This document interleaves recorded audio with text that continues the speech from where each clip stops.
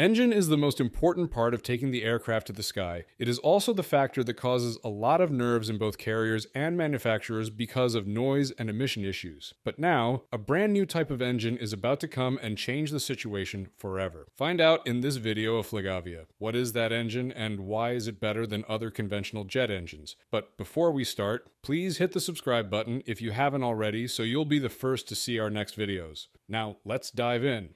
The engine we're talking about here is hydrogen engine. So how does it work? Hydrogen serves as a powerful elixir for jet engines. It's a versatile element that can power fuel cells via an electrochemical reaction or be directly burned in engines. It delivers a punch that's 3 times stronger than traditional jet fuels. These engines feature a broad flammability range and a high auto-ignition temperature, contributing to sustainable flight with reduced emissions of carbon and nitrogen oxides, as well as less energy waste. Hydrogen stands out as an ideal complement to renewable energy, positioning itself as a leading energy source. In terms of operation, it mirrors the fundamental mechanics of traditional jet engines. It begins by inhaling air and compressing it through multiple compressors.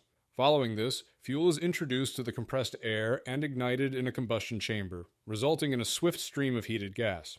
This gas is then expelled via a nozzle situated at the engine's rear, generating substantial thrust that propels the aircraft forward. A fraction of the energy produced at the engine's rear end also powers an internal turbine, which then rotates the compressor at the front through a central shaft. Turbojet engines are essentially a variant of gas turbines, and their adaptations, known as turbofans and turboprops, are prevalent in commercial aircraft. These adaptations harness some of the engine's rear energy to drive a turbine, which then powers a fan or propeller at the front, drawing in additional air and boosting efficiency at reduced flight speeds. One of the thrilling features of such engines is the exhaust, which includes water vapor. These engines act as real fighters to guarantee a clean and green environment. Similarly, hydrogen-based aircraft comprise various fuel capacities considering the kind and design. More often, such aircraft provide sensational ranges because of the advanced hydrogen density. It's lightweight and continuously modified to hold up and enhance its efficiency.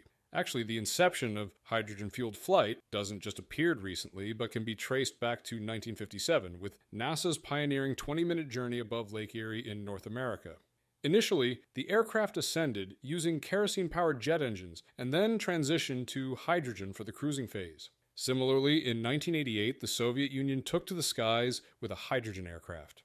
The impetus behind these early ventures was the concern over depleting kerosene reserves, coupled with the advantage that hydrogen aircraft could soar to greater heights. While specific information is scarce, it is believed that the Soviet aircraft holds the distinction of being the first to operate solely on hydrogen, a project that ceased with the dissolution of the Soviet Union. These initial models laid the groundwork for the significant advancements in technology that have since been made. One has been developed by Rolls-Royce, for example. On November 28th, Rolls-Royce announced a groundbreaking achievement in aviation. They successfully operated an aircraft engine using hydrogen.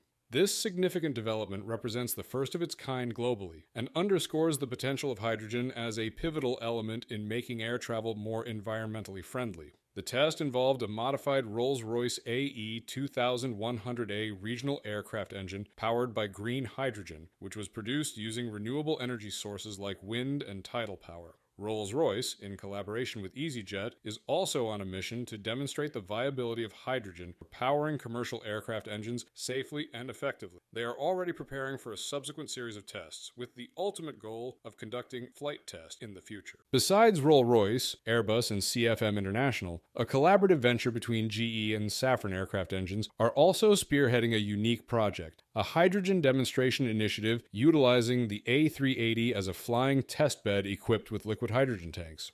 In 2020, Airbus unveiled 4 concepts for hydrogen-powered aircraft, showcasing the potential of this clean energy source in aviation. 3 of these concepts relied on a combination of hydrogen combustion and hybrid engines, while the 4th was a fully electric design powered by hydrogen fuel cells driving a propeller. These fuel cells generate electricity through a chemical reaction with hydrogen, with water being the only emission, making it an almost emission-free technology. Recognizing the potential of hydrogen fuel cells to significantly reduce carbon emissions in aviation, Airbus selected this technology for further exploration within the Zero-E demonstrator project. However, they faced a challenge. Existing hydrogen fuel cells couldn't provide the necessary energy for aircraft propulsion without adding too much weight. To address this, Airbus partnered with Rincklinger in October 2020 to form Aerostack, aiming to develop hydrogen fuel cell stacks suitable for the Zero-E aircraft's electric propulsion system. The E-Aircraft System House in Ottobrunn, Germany, became the hub for extensive testing of these fuel cell systems. By June 20th, 2023, Airbus had achieved a milestone with the successful test of the hydrogen fuel cell system, reaching a full power output of 1.2 megawatts, the most powerful aviation fuel cell test to date. This success marked a significant advancement towards integrating the complete propulsion system with the electric motor.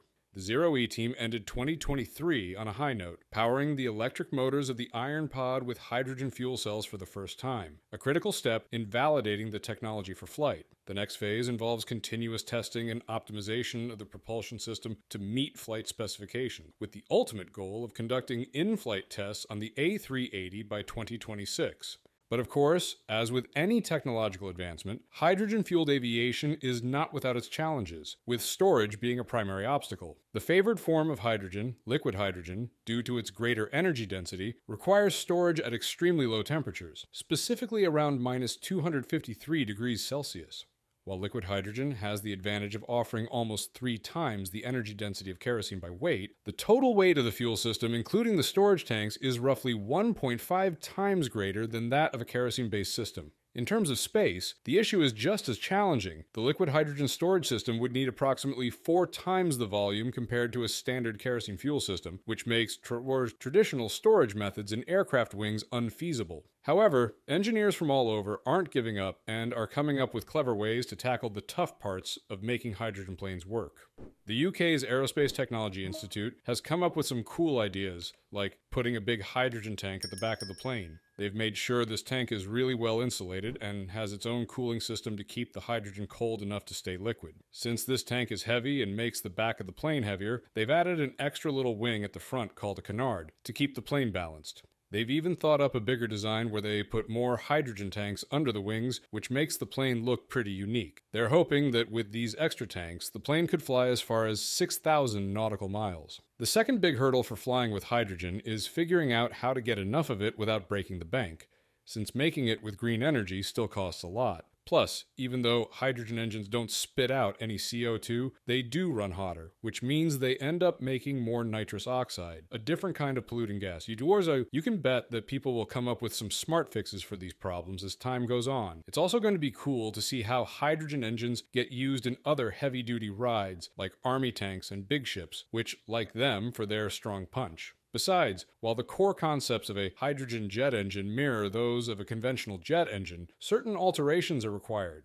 Firstly, the fueling system, including components like pumps, fuel lines, and injectors, must be modified to facilitate the conversion of liquid hydrogen into its gaseous form for even distribution within the engine. The combustion chamber's design must be tweaked to enhance the combustion process of the hydrogen air mix. Due to the fact that hydrogen ignites at a much higher temperature than traditional jet fuels, it's necessary to develop new engine components that can tolerate these intense temperatures, which may necessitate the use of innovative coating or materials. Lastly, considering that hydrogen combusts at a rate that is 10 times faster than that of regular jet fuel, sophisticated control systems are crucial to ensure consistent flame stability. But all in all, hydrogen jet engines are set to revolutionize the aviation industry with their array of advantages over conventional jet engines. Boasting a higher energy density, hydrogen offers more power with less weight, leading to lighter, more efficient aircraft propulsion and marking it as an ideal future aviation fuel. Environmentally, hydrogen engines are a game changer, producing zero CO2 emissions and some other pollutants, aligning with global net zero goals and climate action. Operationally, hydrogen refueling is quicker, enhancing turnaround times, and its production can be localized, ensuring energy security. The engine's high combustion velocity and broad flammability range further enhance efficiency, making hydrogen a sustainable, promising alternative fuel for aviation's eco-friendly transformation. So, what do you think about this new engine? Are you excited to see it in the future? Please let us know in the comments section, and don't forget to like and share the video if you enjoyed it.